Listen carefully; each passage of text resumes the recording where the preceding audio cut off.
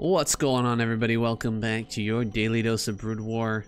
We have a special one here, JAEDONG in the bottom right versus TY in the top left. Yeah, TY, his new accounts have been figured out on the ladder, so we've been flooded with replays from him.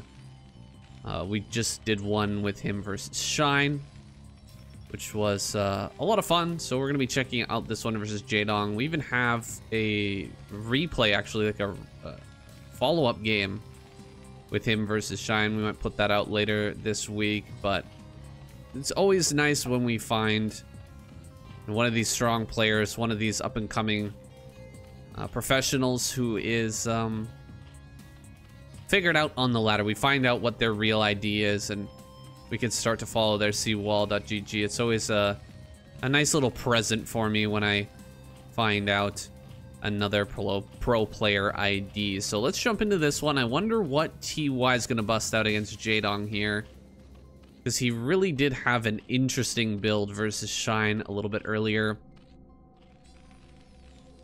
Looks like he's just going to put Rax on high ground, and this is a matchup that we've really been struggling with lately.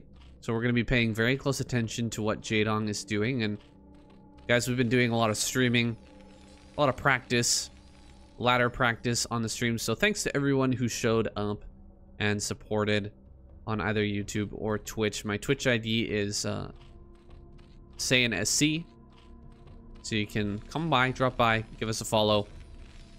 Watch us struggle on the ladder. Recently we had Shun helping us. He was coaching, giving us some tips while we were playing. It's unironically harder to actually play, I think, when you've got someone talking in your ear the whole time. It's actually way more difficult, especially with Shun. I don't know how to explain it, but it was really hard to play. But you know, he was giving us some good tips, giving us some good information. I think we improved overall from it, but I was honestly playing like 5 times worse and getting pretty tilted. But yeah, we learned some things. We are growing, and the most important thing is just to remember that it's not about winning or losing. It's just about constant incremental improvement. And that's how we're going to eventually get to A rank. That's right, guys. Eventually we will get there. That is the goal right now. Whoa, this drone. He's not even floating anymore. He's like possessed. No movement, just absolutely still. Heading back to the mineral patch in the main base, I assume. Possibly here at the natural. We're going to get that layer online, and this is looking like it's lined up to be just a regular 2.5 hatch play. I think that's what we're going to see. 2.5 hatch. You're going to throw down your third hatchery right as this layer finishes up, and we're going to see a spire come down about 15 seconds after that. Something like that. So here comes that drone. There's the hatchery right as this is finishing. His timings are a little bit better than mine, obviously, JAEDONG being who he is. Having a little bit more skill at these early game macro. With his early game macro here, making sure that he has just the exact right number of minerals and gas. And look at this, moving across the map with 3 Marines. This is a cheeky move that a lot of Terran players will do. And if you happen to only build 2 Lings here and just drone, you could end up getting caught by this. 3 Marines walking near natural while the Lings are chasing the SCV means you could end up losing like 2 or 3 drones. It's really painful. And it's a good move here by TY. Back at home, TY still on 1 barracks. He's gone into a +1 upgrade. That means that his Marines here on the field are that much more important. You really need to keep those alive. And right now, JAEDONG's sending his Lings across the map here. He's got 6 total. The second and third barracks are going to start here. We really need to be careful with these Marines. And I'm surprised he didn't put a depot or something in the front here just to help, you know, reduce the surface area here. But I guess since it's cross map and he's seen most of what's going on in JAEDONG's base, he realizes that he's not going to be in any trouble and that he can just sit back here, get into his barracks, and you know, get ready to pressure the map here. We've got 4 racks coming up. 4 racks with the +1 is very scary. Now, we are going to see 7 mutas popping out at the same time here. They're all going to be popping in about 6 minutes, which is right on time here for the 2.5 hatch. And as they come across the map, we'll have to watch to see when this is identified. When there's the 4, when you see the 4 racks +1, as soon as you see that, you have to kind of make a choice, and the choice is not an easy one. It's, do I want to fight the 4 racks +1, or do I want to immediately transition, halt all muta production, and try to get out of the Mutalisk game here? Or do I want to fight this? Because fighting this is very hard. There's going to be so many Marines out on the map, so many medics.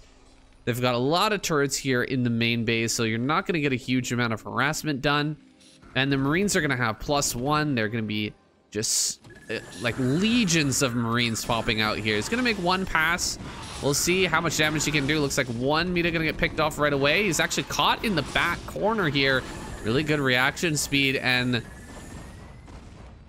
overall reaction here to this Mutalisk dive. And 2 mutas went down. Now I think there's actually a much easier choice here, which is, you know, we just lost 2 mutas. We haven't done any damage to this bio.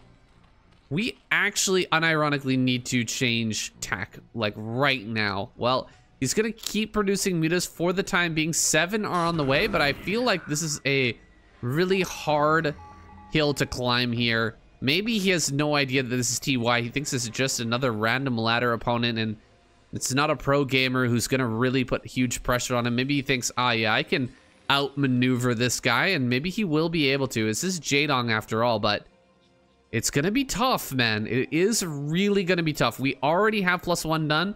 We don't even have +1 air weapon yet for these mutas. So let's see what he can do. He's trying to dog the Marines. It's really important that you get behind the Marines. It's something that Shun told me about a lot. He always criticizes me for this, and I'm starting to get the hang of it now, is you need to be behind this Marine medic ball. You need to keep following it so that you know where it is. But you also need to be ready for these reinforcements so you can catch the reinforcements and prevent this ball from staying out on the map while it's being reinforced. This should not be allowed to make it to this Marine medic ball. He's gonna try and find this now. Okay, he sees it. This is very important. He needs to pick this off. There we go. He will get those kills, and you can see TY not very happy about it. He's gonna lose some Marines on the way back as well. I think he should be able to catch these. Now the problem is, though, he does not know where this is on the map. That's a little bit of an issue here that I'm seeing with JAEDONG. Now, he has thrown down his Hydralisk Den, his Queen's Nest. He is going to transition here, but he needs to fight this Marine medic ball. He cannot allow this Marine medic ball to reach his natural. He does not have any defense. He does not have any lurkers. We have to fight this.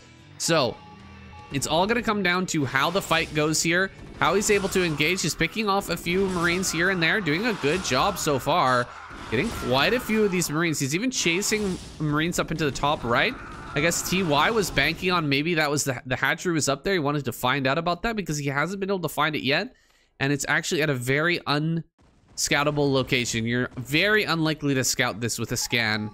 Let's see if he just did that now. Still no dice. Has not scanned to find this base just yet. It's gone completely unawares here. And the Marine medic ball has been pushed back. So very well done by JAEDONG. This is a point in the game when I usually end up dying, honestly.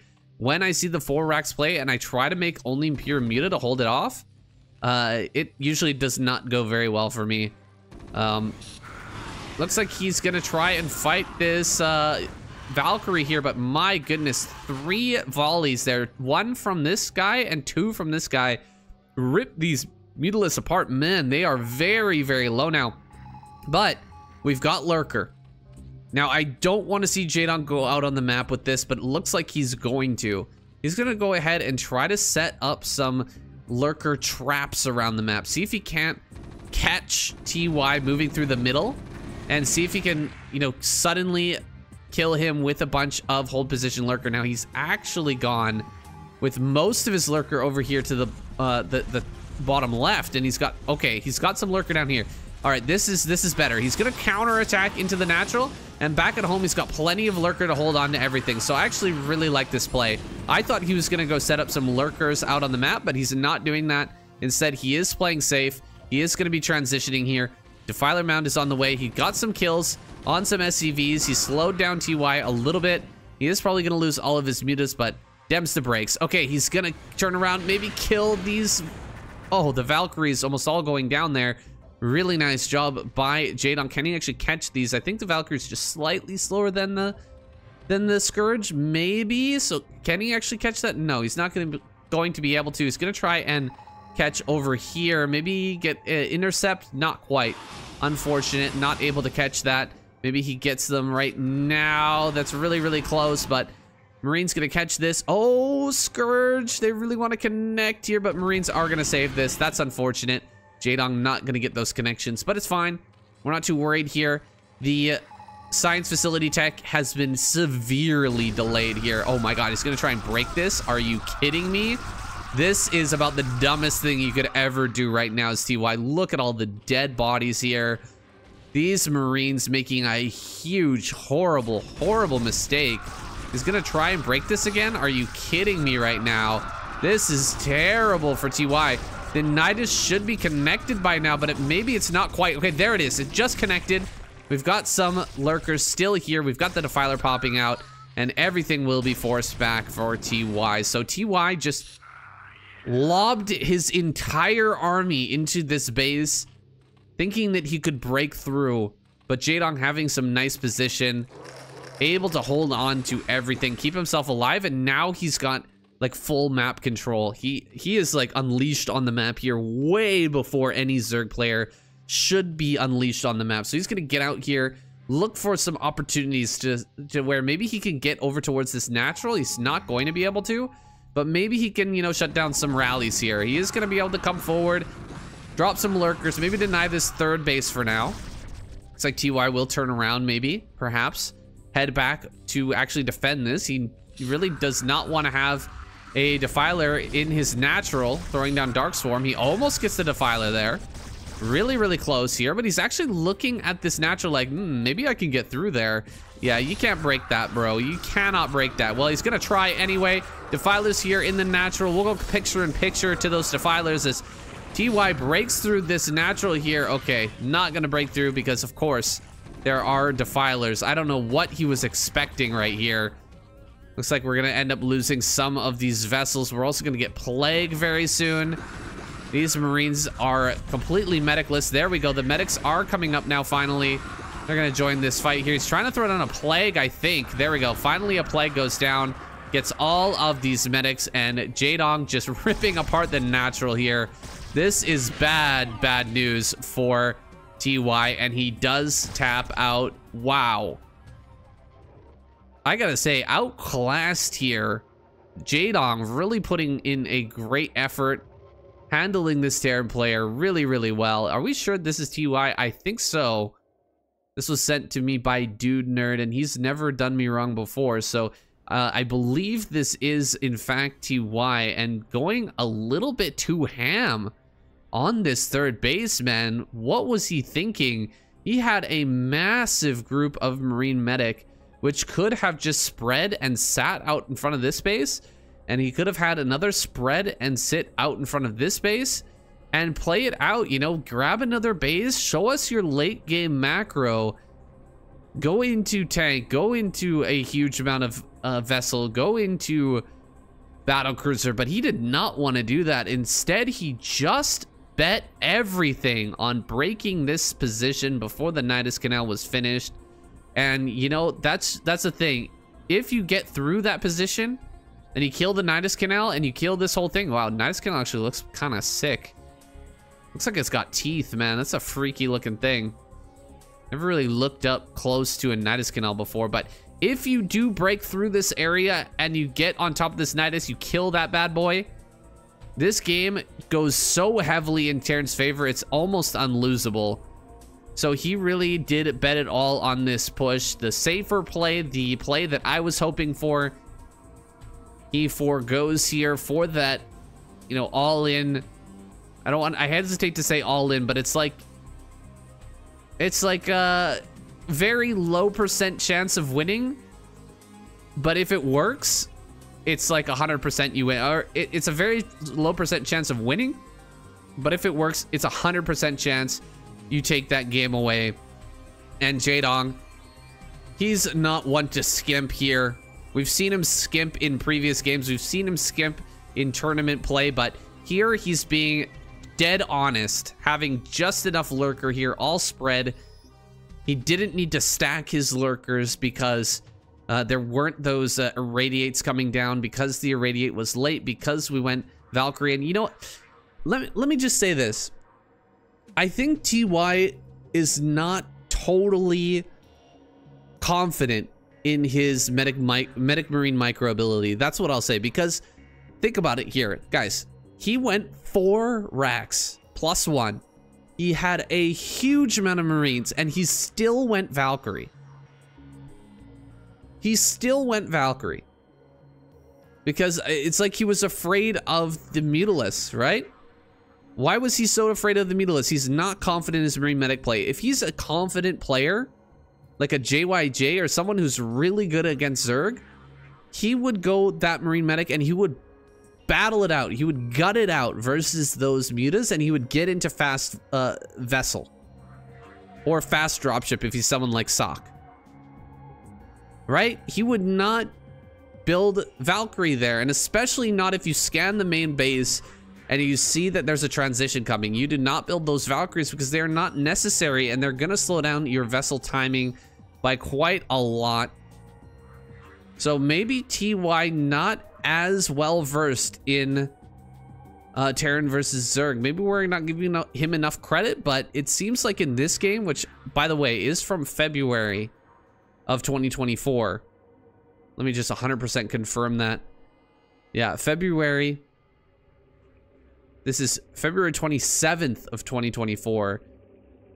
It's yeah, it's not looking that strong, man. His TVZ not looking that great. Maybe this is just an off game. I don't know, guys. That's it for your daily dose of Brood War. Leave your thoughts down in the comments below. I know this is a long outro, but guys, we'll see you in the next video, or come drop by the stream and hang out. We do appreciate everybody who stopped by. See you tomorrow.